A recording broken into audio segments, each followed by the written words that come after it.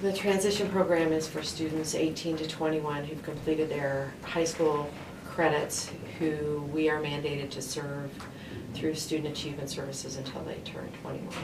We were looking for another opportunity for kids to learn a skill that would increase their employability. And when the state of Colorado enacted into law that you could not put electronic waste in landfills anymore, we kind of saw an opportunity staring us in the face. Blue Star Recyclers down in Colorado Springs, and we're looking to expand into Denver.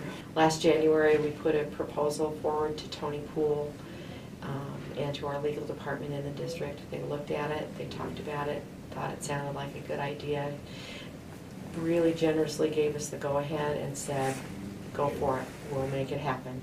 Overland stepped up and gave us space.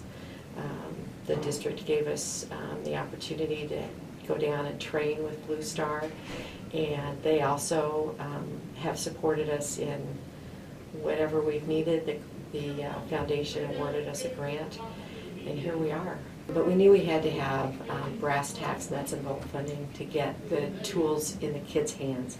Looked at the foundation, saw that they had their grant applications opening up, and it was such a straightforward and supportive process, and the folks at the grant office offered us a lot of assistance. We just want to thank the foundation for seeing the possibilities in the population that we serve and that we care so deeply about.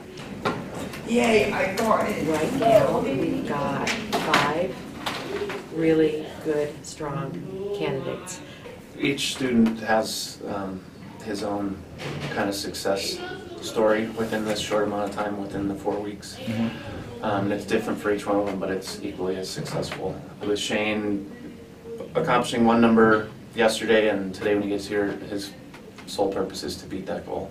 For Ramon to be able to take apart 30 hard drives in a day and by himself, and be able to manipulate small tools.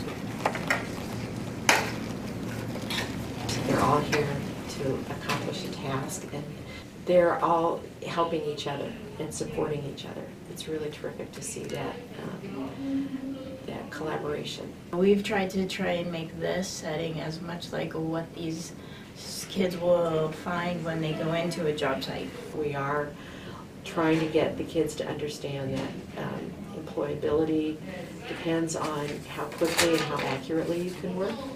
All the efforts we've been going through are worth it for sure. Feels so good. When Ramon gets hired, I'm going to have a party. We are all going to have a party. He wants to work, but he has some challenges, but he's found something that he can do well, and he's so proud of himself. These students have great gifts to give and great independence to achieve.